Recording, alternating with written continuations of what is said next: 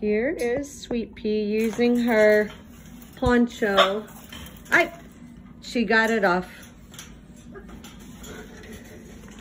And that was using with the Velcro and the snap, the hook and eye that I sewed on. She still got it off. This thing is really too bulky for her. We get the reason it's bulky, but it's really inhibiting to her natural movement.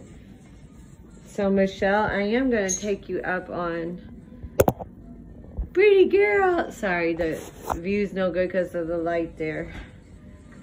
If you just look at her, I can measure around her neck sometime. It's okay. I do want you to try to make something for her. Less bulky than this. But I don't know. We don't know what else to do.